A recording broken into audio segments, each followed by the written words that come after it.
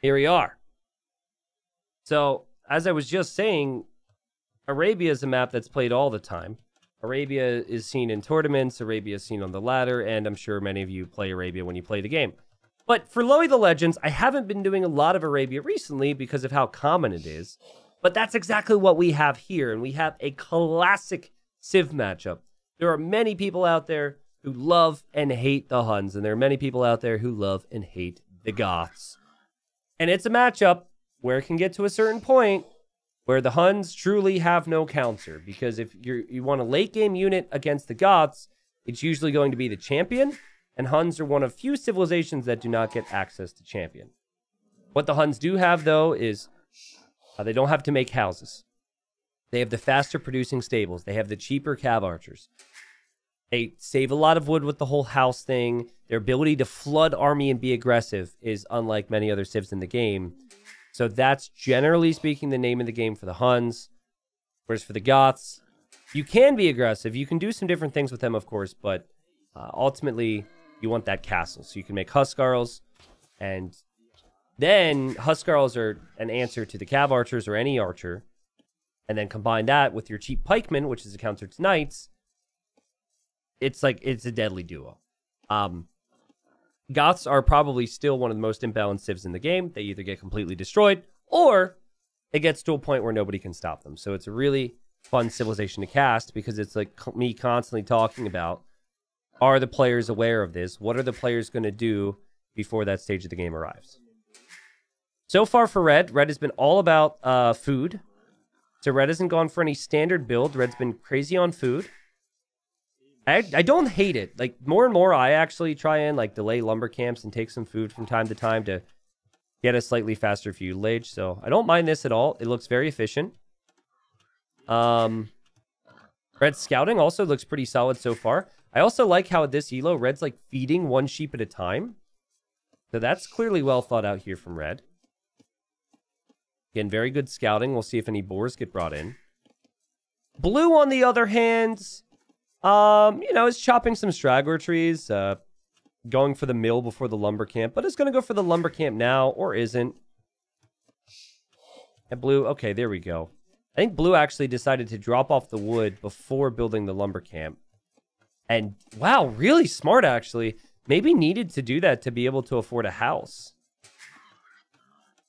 And no offense to any 650 elo players out there, but I normally wouldn't expect the player to realize that in the moment.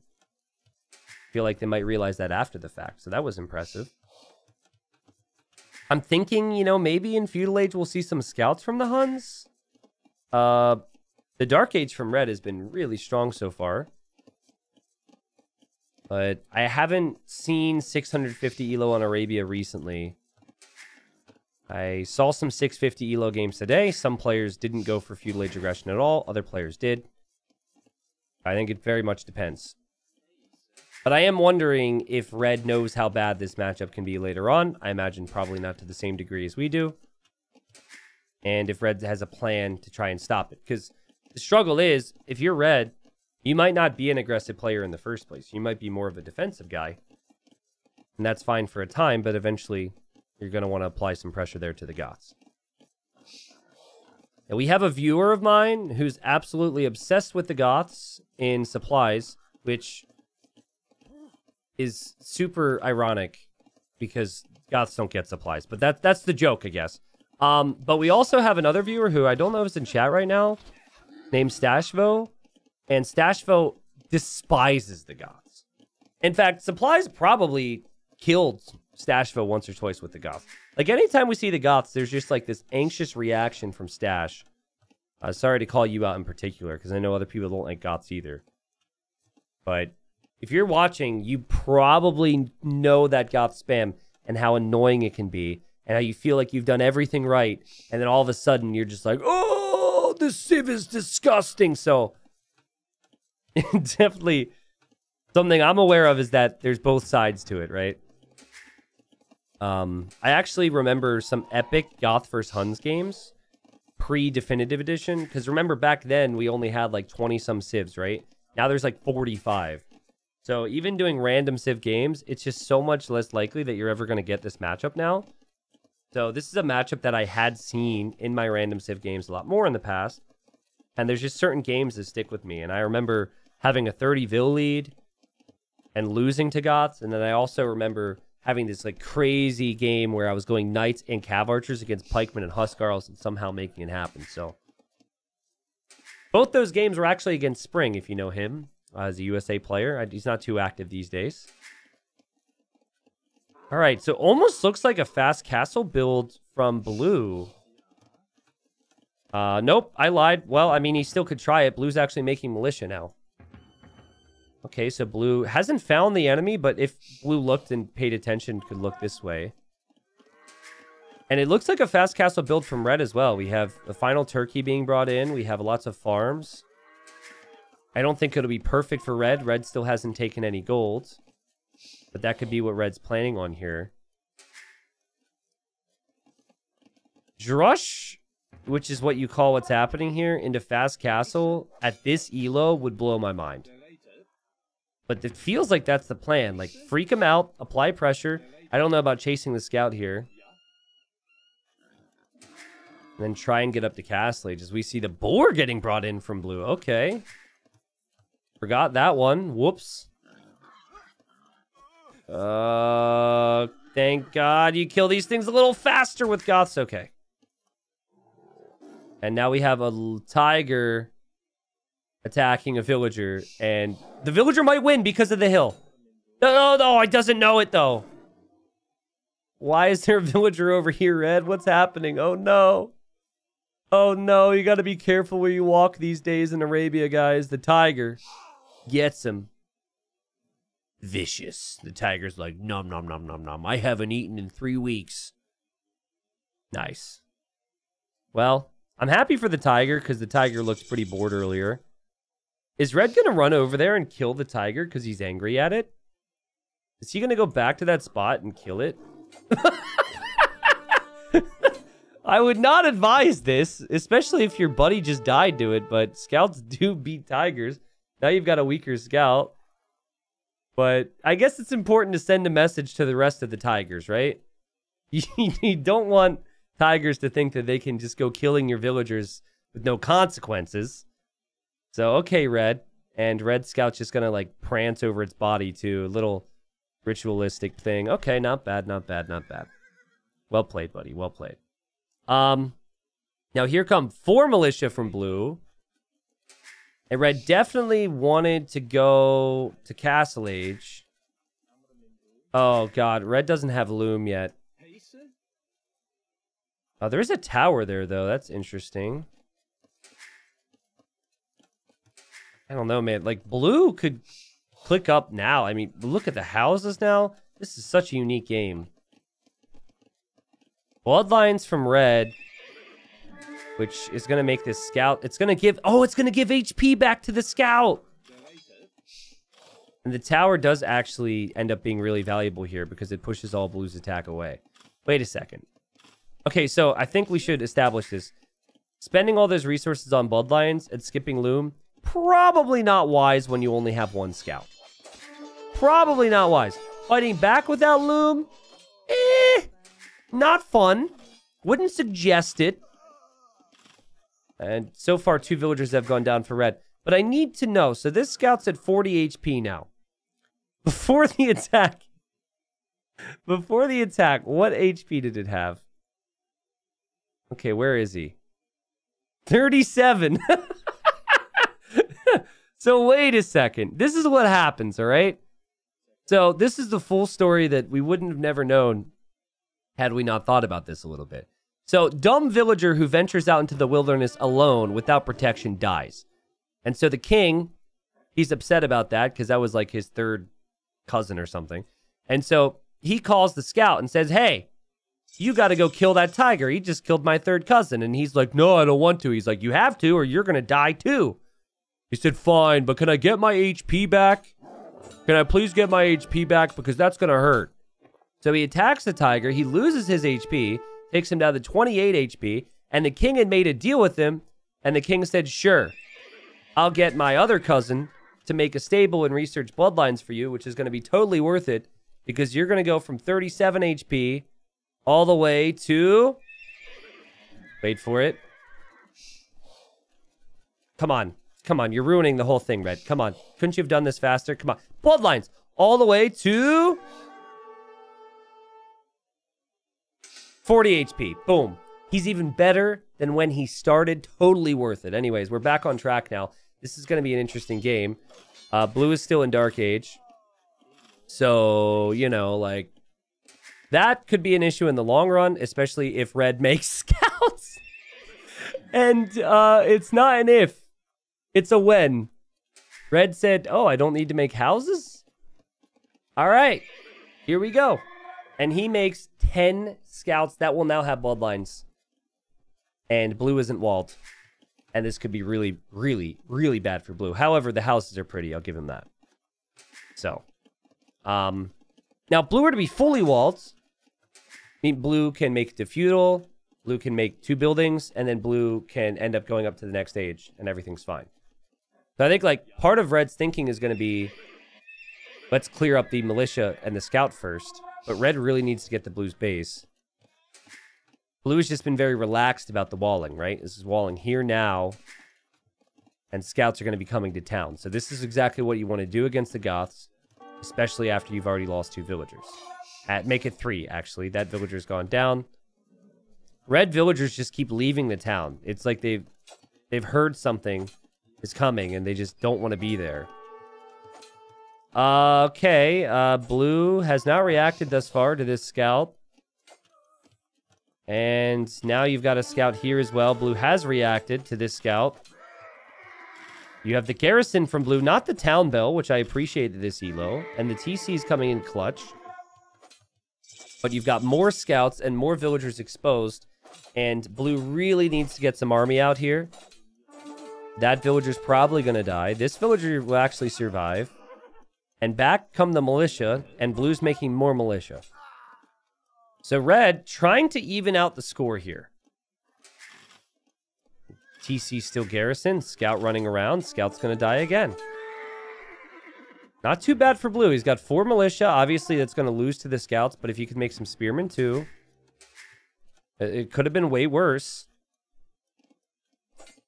Scout's still attacking. You can tell blue really likes to play Goths. Because blue's going to drop another barracks. And more scouts are on the way. Uh-oh. Goth player. You going to have the time here? Uh-oh. This is getting worse. Okay, now the spearmen are on the way. So this is a stressful time. Keep in mind, it is Arabia. It's one of the more aggressive maps you'll see in the game. Blue is doing the right thing to garrison and not ring the bell, which is epic because the rest of the eco continues to work. And it feels like even though red's units are going to be a little better, there's just so much random crap out here from blue that red might not have enough. Credit to red, though. Red did create villagers throughout some of those attacks, which a lot of players don't do. Okay, wall's completed there. Blue just needs to complete the wall here, and then suddenly the Goths become really terrifying for the Huns. I hate Goths. It's 0 strategy. Just pray you don't FI. What, fast imp? I've heard that thing a million times, like it's 0 strategy, right? It is a strategy. It's one-sided, yes. And I think people who play Goths, no offense supplies, because you're in my chat.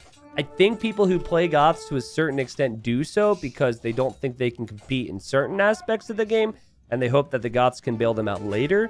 But it's incorrect to say it's 0 strategy. Like, blue went for a really creative drush, and, you know, he has to thwart this crazy attack, right?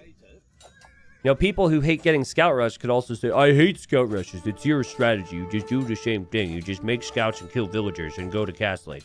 You know, like, you can apply that logic kind of to everything. Okay. I mean, I'm a little stressed looking at blue's base, but I have to say, blue has been there, done that, apparently. I'm sure a couple more villagers went down, but the resources are still there for blue. Blue just doesn't have the buildings yet to go up to the next stage. Red could click up the castle, and then it's always a question of, what do? So here's my advice if you're ever in this position. Obviously, you know your opponent's got spearmen, right? So you have to, like, play based on what you've seen and then switch in to counter it. Blue has seen scouts, so he's going to go for a bunch of spearmen. But don't let the idea of Huskarls scare you away from going into Cav Archers here, okay? Some players will freak out. They know Huskarls exist. They never want to make Archers against Goths. Don't treat it that way. Make your Cav Archers. Force them to actually do the move. And Red goes, Cav Archers, you say? Okay. Here we go. And he's going to go for 5 ranges. Now, I don't think those ranges are going to be completed anytime soon, but okay.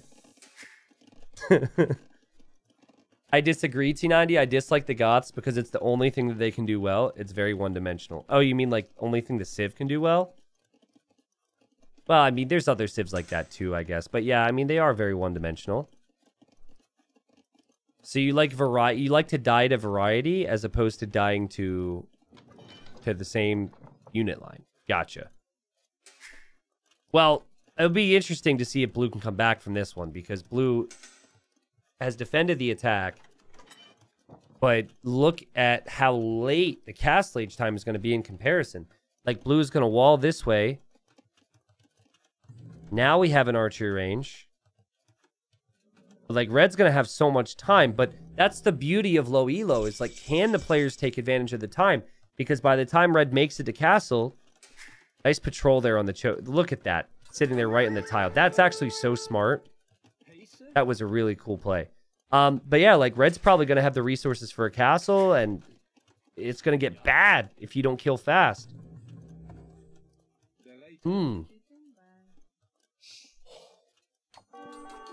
Yeah, players themselves, there's a lot of players that are one-dimensional, right? A lot of players pick the same Civ all the time, and they go for the same strat all the time. That's just how a lot of people enjoy the game. Other people enjoy more variety. No Loom, by the way, for Red, so he's got to be careful here. But he is going to garrison, kill the Spearman, and then he's going to have the Cav Archers running forward. We have ourselves a game as long as Blue clicks up to Castle Age. Oh my goodness, Mirza! Mirza! Click up! You could go Imp! Oh, sheesh! Castle Age is kind of important here. Kind of important. Come on. I find, like, first off, it's okay to not like something, right? But I find reasonings for not liking, like, someone's playstyle or, like, a certain civilization, generally speaking, is always a teensy bit hypocritical, because it's like, I don't like it when someone kills me in a way I don't like. I hate it when people goes for that unit I really struggle against. Ah! And, like, the whole point of playing someone is to, like, kind of kill them. It's right. It's like, it's not to make it easy for you.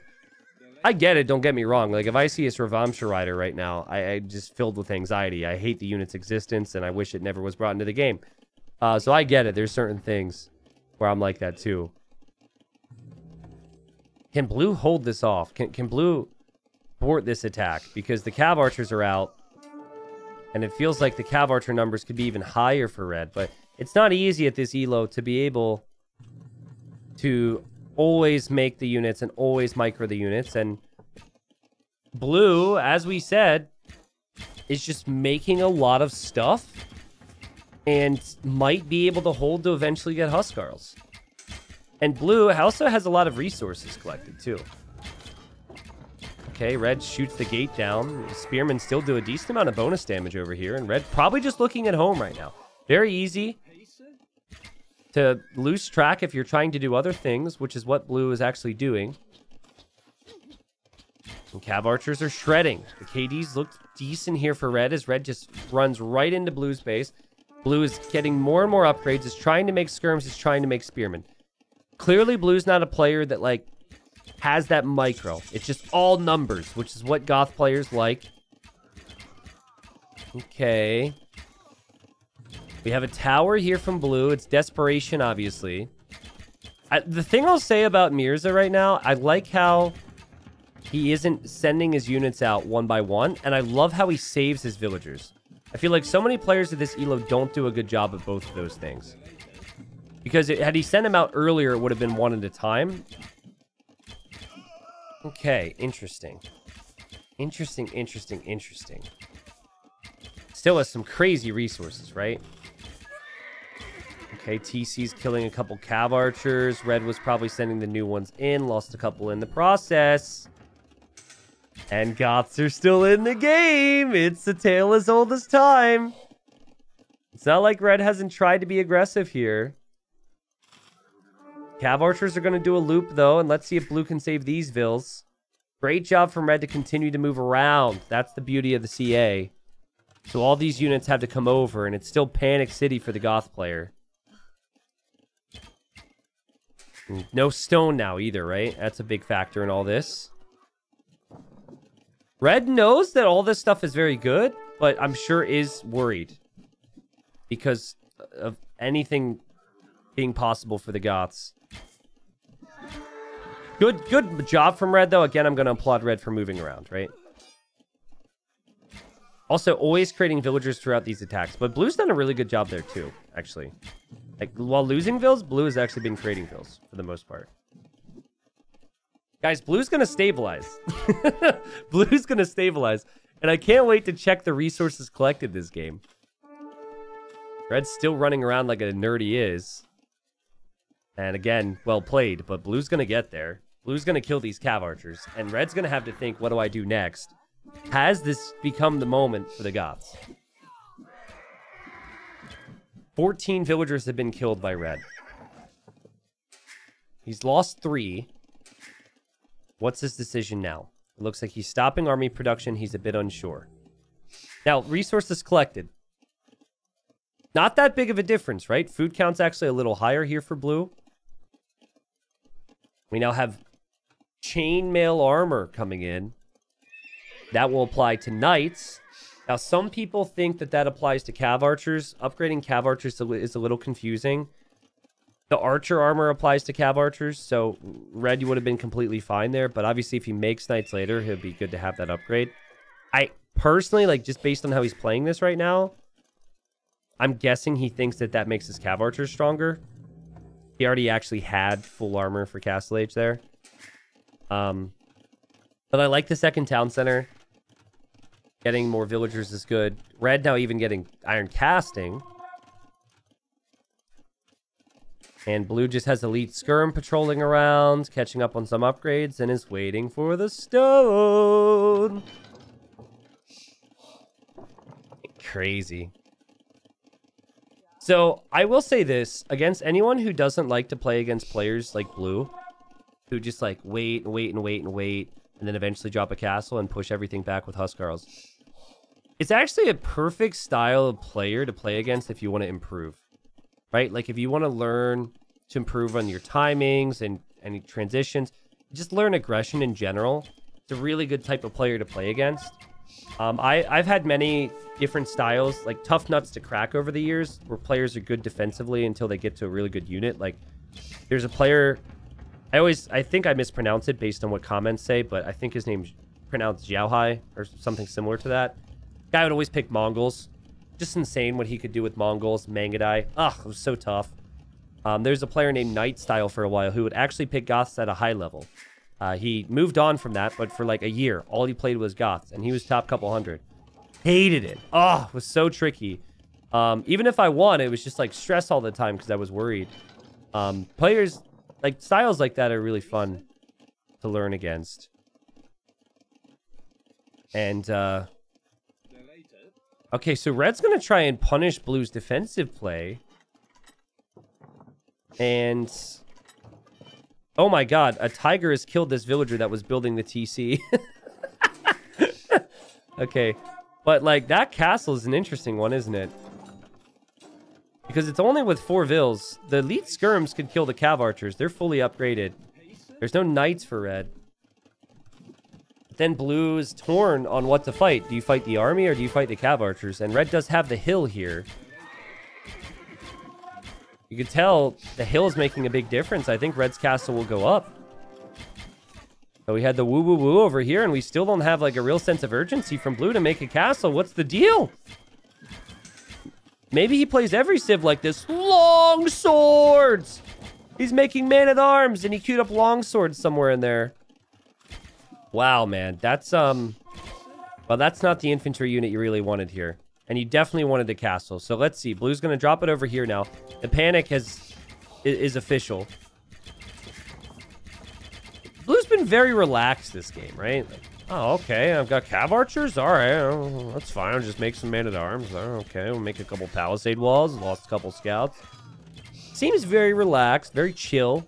TC does get denied. More villagers will die. And Red has played well. 2 TCs. Forward castle. Let's see how many units Blue's able to field, though. I'd really love to see Blue cancel the longsword upgrade and all the man-at-arms, because that's food and gold you want for Huskarls, realistically. Huskarls can bring this back. Oh boy, we're going to have another castle here. Oh boy, look at this waller, too. He's going to wall over towards the castle. Still just so many cav archers for Red. No Huskarl production of yet from the Goths, as we'll see another castle from Red. Dang. I wonder, I really like to see more of Red's games. Because, not Red's games, sorry, Blue's games. Because honestly, I feel like he might just pick Goths because... Like, maybe he doesn't pick Goths every time. Maybe this is random Civ. I really don't know enough about him. But he hasn't really played this like a true Goth picker. Or like he knows that Huskarls are the end-all, be-all. And the unit you really want to go to is the Goths. Like, he's making skirms, pikes, all that stuff. I guess he's not making knights or anything like a lot of other Civs would. But it doesn't really seem like he's aware of how good Huskarls can be. Now that he's got double castle, he's got double production buildings for those Huskarls, but he's going to have longswords and skirms. These castles being up are an invitation to do one thing, guys. Your mind should be screaming it the second you ever find a situation where you've got a forward castle denying a resource next to someone else with a castle. There's a place you need to go. Also, well done, Red. Look how many cav archers are in queue. Forward castle. Forward defensive castle. Good position. There's even a lull in the action. That's correct, Stashville. Go up to Imp! Go up to Imp! And he might be saving for that, to be fair. Seems like that's definitely on his mind with the way the resources are going. And Blue's made a couple Huskarls. Okay. And Red's going to go Rams, too. No! Go up to Imp! I don't think this is throwable for Red. I think even if Red's Rams are a waste, Red's in a really good position here. He played super well. I wonder why he was sending that villager to the right corner earlier. Like, I wonder if he had that plan with that. I feel like he had to play more standard after that whole thing, so... Wonder if he was going to go for, like, sneaky stables or something. That's a lot of cav archers. Holy crap. This guy knows how to play Huns. He's kind of treating the cav archers like the Goths would treat infantry in most cases. He just fights. He doesn't even care to micro, but he sees the Huskarls, so he knows. Castle's not up yet. Can he complete that castle? Looks like he will. I mean, there's always a chance with the Goths. It's full Huskarl now from Blue. Oh, boy. Huskarl skirm. Oh, sheesh. Okay. You know what would be epic is if Blue just ran directly to Red's base. You really think this is going to happen, Red? Blue should be able to take out those Rams, no problem. And now you have Imp coming in for Red. Good decision. So tough for Blue here, though, right? Because, like, he has to come back. He has to defend from that. He's surrounded on one side. He can't take golds. He can't take stones that he'll want. Red's Rams are actually making him have to respect this all the time. And it's just giving Red to do whatever else he wants. I think blue had a chance if blue would have dropped a castle right away at early castle. Or even if blue would have been in castle age faster this game. Just as a little too leisurely, a little too relaxed with getting to the next stage. Yeah, red has tons of stone. Holy crap. He could make 2 more.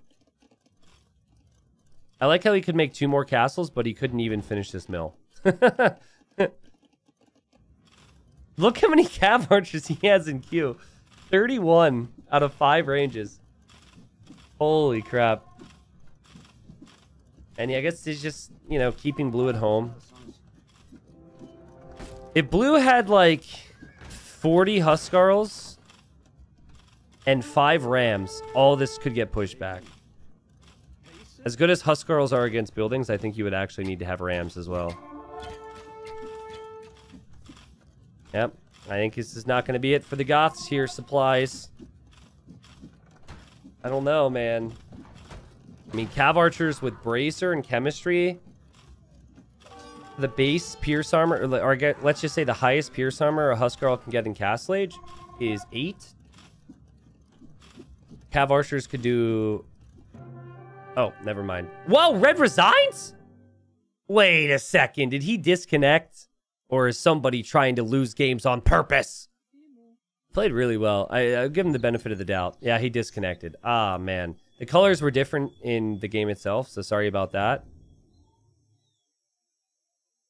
But yeah, it says so-and-so disconnected. So he just, unfortunately, couldn't win the battle of the internet. And then Mirza calls the GG. So Goths win.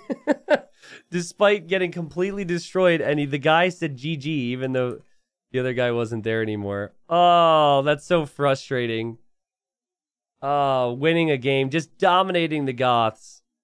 And then your internet disconnects. Mom, I thought you said you weren't using the computer till later. God, I was winning a game against a total noob. He was picking Goths every time. Oh, come on, Mom. That's like the early dial-up days. Where like you couldn't have someone make a phone call while you were on the internet. That sucks. I feel bad for Red. He obviously deserved that win. Blue's an interesting player. Like I said, I think he was just too relaxed. He was just too late to each age. But it's not like he couldn't have clicked up earlier. That's the thing. His economy was really good. But like a 17:30 feudal time and then a 30-minute castle time, that could have been improved. It could have been a feudal time of 13 minutes, 14 minutes, and a castle time of 25 minutes. And that happens. He doesn't take as much damage. And then he's got elite skirms and Huskarls. And Huns just...